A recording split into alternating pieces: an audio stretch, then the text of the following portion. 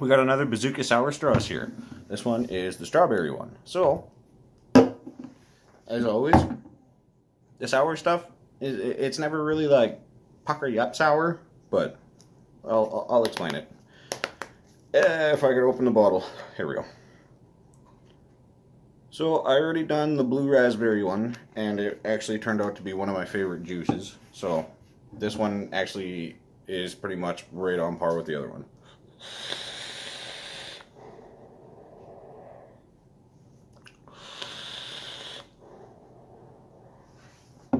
You get a nice sweet, like kind of sweet candy, fresh strawberry inhale, as weird as it sounds. And then you get it tries to be sour exhale with like a bit more flavor. So it's not overwhelming. It's pretty much right perfect. Like I could vape this all day, not get sick of it, not feel like I'm gonna have diabetes or not get enough of it or anything. It's one of them rare juices where it has like the perfect combination of everything. It's like when you eat the actual sour straws or sour belts or any of that. It's like kind of like the point where you suck all the sugar off of it and then you throw it in your mouth and you just kind of savor that nice sweet flavor. That's pretty much what it is.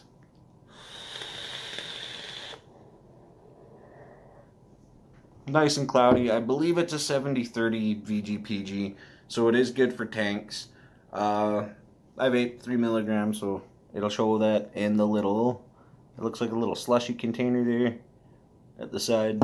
But yeah, I know they make 0, 36 and 12, and I think 12 is the highest that they go to. So I'll put in the description where to get it.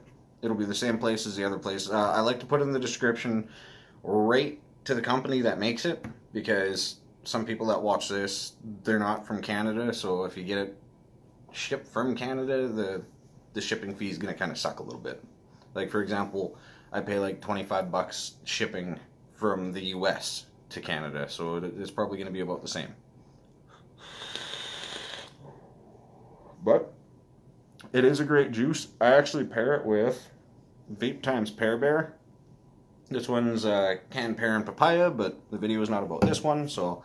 But it's a nice mixture. You have something sweet like this, and then you go to something a little mellow like that.